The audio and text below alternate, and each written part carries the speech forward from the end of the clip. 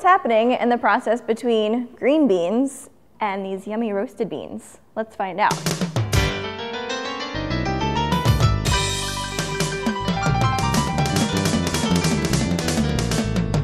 Throughout the roasting process, a number of chemical changes happen, giving rise to approximately 800 flavor and aroma compounds. We still don't have a clear understanding of all of these reactions because it can be difficult to replicate in a laboratory setting. But what we do know can be divided into two groups.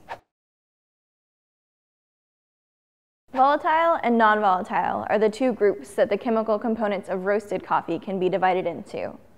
The volatile components contribute mostly to aroma, while the non-volatile components contribute to some of the basic flavors that we associate with coffee, like sourness or bitterness. One example being caffeine, a non-volatile chemical component that is the major source of bitterness in your coffee.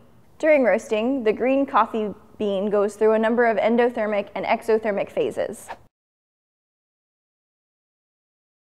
The first is an endothermic phase, meaning the energy is being absorbed in the form of heat. And at this point, the beans lose their moisture, turn from green to a soft yellow, and begin to smell bread-like.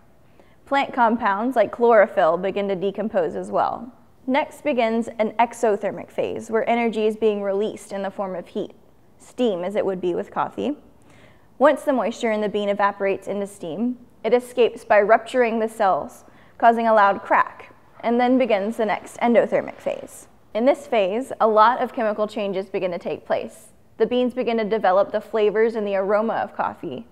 And of course, they turn the rich brown color that we know as coffee.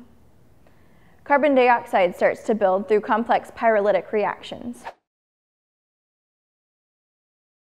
When pyrolytic reactions plateau at approximately 410 degrees, another exothermic phase begins as CO2 and other various gases are released in another loud crack. And from here, the roaster would bring their coffee into the rapid cooling phase to stop this last exothermic state, either using air or water. Check out the Behmor 1600 Plus home coffee roaster crew review video that Gail did if you want to see this process in action. Thanks for watching, folks. See you next time.